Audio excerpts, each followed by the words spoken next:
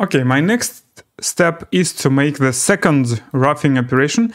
So in this particular project we will make only 2 of them, but I have seen many times that people are using 4 roughing operations, each one from each side.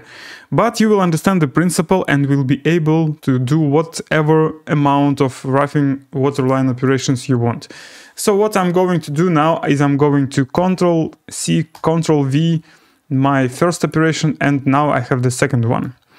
Okay, so for the second one, I'm going to change, first of all, I'm going to change the tool orientation. So instead of X positive direction, I will now use X negative direction, like that. Next, let's check the levels. The top level is defined automatically. The bottom level is way too far, of course. So I will, let's say, 150 minus 130, make it like this. A little bit of rest material between our operations. Let's see what we have.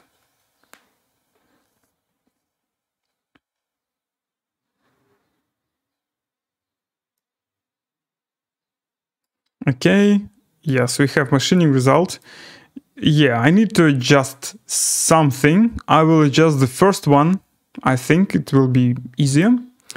Okay, but now let's check that our second operation is fine.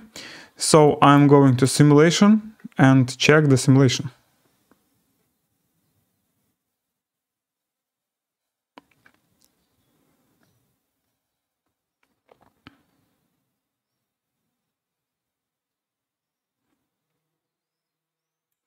Yes, everything is fine, but our first operation was way too shallow.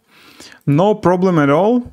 Let's go to the first one. You can always go back to the first one and make whatever adjustments you want. So we are going to make one more machining level. You can see it appeared here. Maybe like this. And press run and check what we have.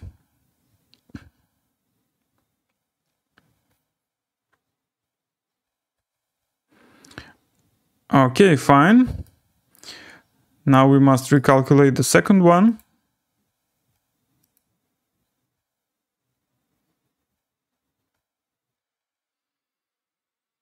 Okay, the second one is recalculated. So now it's much better.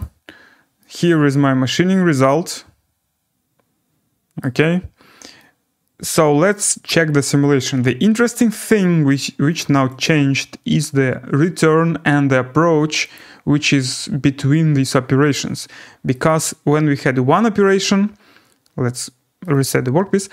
When we had one operation, our start and finish of the control program is at the home position. When we have 2 operations, then we have transition between them without going to the home position. And it will behave a little bit differently. Let's see how it works. So I simulate the first one. Let's increase the speed.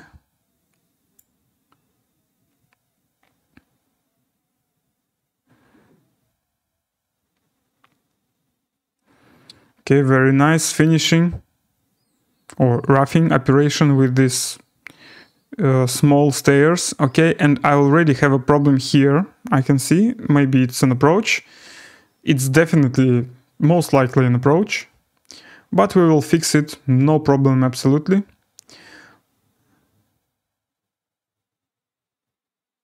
Okay, in order to find where is the exact place where we have a problem in the control program, I can use, let's say I have chosen the beginning, I can use these buttons, next error, and if I push this next error, so first I have operation, and then I have the particular section and the particular line where I have a problem, and the problem is in the approach. Let's see what happens. Okay, the first operation, the first operation does not have any return now, and the transition is performed in the approach. And the approach let's say one more time. Let's see one more time. So by the moment when this approach is engaged, we have this state of the workpiece, and if we press run slowly, we will be able to see the problem. The problem is most likely we are touching the workpiece somewhere. Let's see. This is not good. Okay. And then we go to the starting point. Okay, this is absolutely not a problem. Okay, what we have here is this arc movement.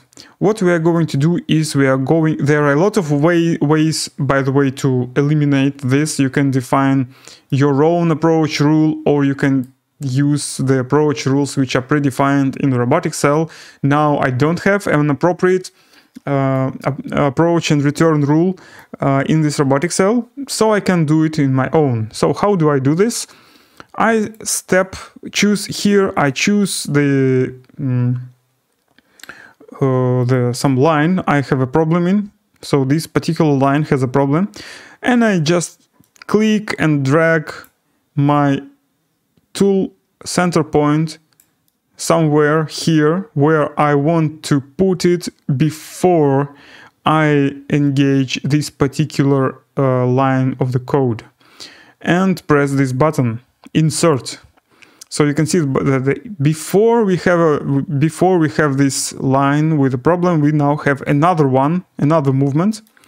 You see, this is the movement which I have now added here. And let's slowly simulate the approach. Okay, I will calculate the workpiece to the current state and see what we have now. Now it looks much better. Okay, maybe we will have some problem, another one. You can see that the 6th axis of the robot is not feeling very good, but we will fix that also. So we have rotation and we have approach now. Yeah, nice. But we have created another problem, sorry, which is this, yeah? This is the problem. Okay, let's fix that. What happens here is that our 6th axis is traveling out of limit. Why is that? Because robot cannot put itself into the position which I have defined. Sorry, maybe I shouldn't do this. Yeah, which I have defined here. So here this is not possible because the 6th axis is out of limits. What we are going to do is we are going to delete this line which I have added to the approach, and I will define a new one. Oops, sorry. Okay, like, let's say, calculate one more time, simulate one more time. Yeah, we have a problem still. Stop. Choose this line with a problem and adjust the position. So I will move it, let's say 90 millimeters off the part, and then I will move it up, let's say 800. And now I see that my robot is not good, so its 6th axis is out of limits. No problem, I will open machine control panel. I can see 6th axis minus 229, which is way out of limit. And I will define my 6th axis position like, let's say like this, 179. Okay, and now I will add this particular position of the robot before the line which I have the problem in, like that. Now you see it's completely different. Now let's see the result. Okay, you see the tool is moving in a different direction now.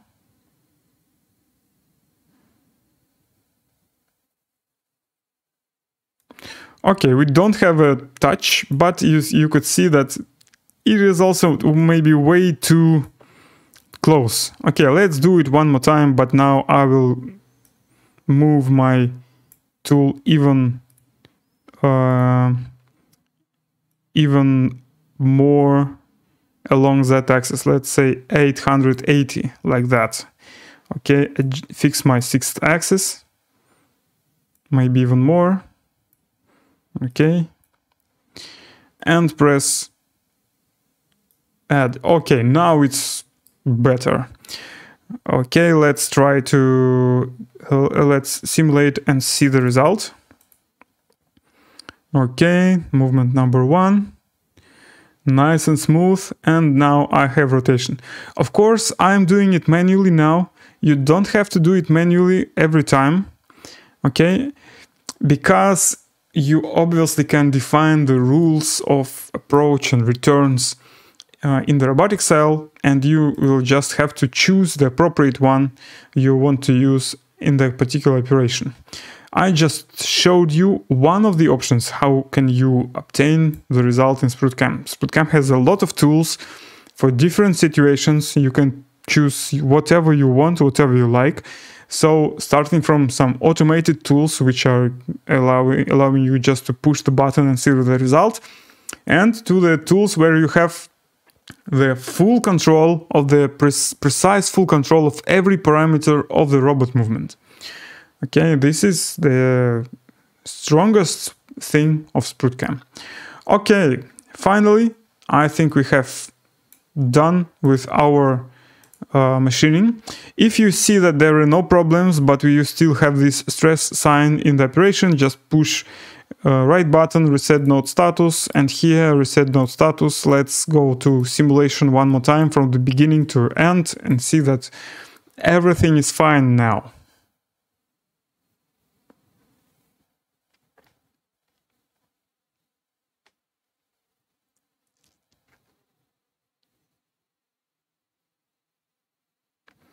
Okay, we're simulating first and now the second.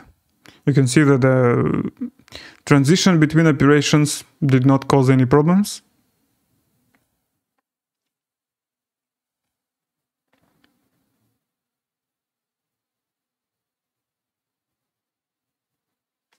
Fine.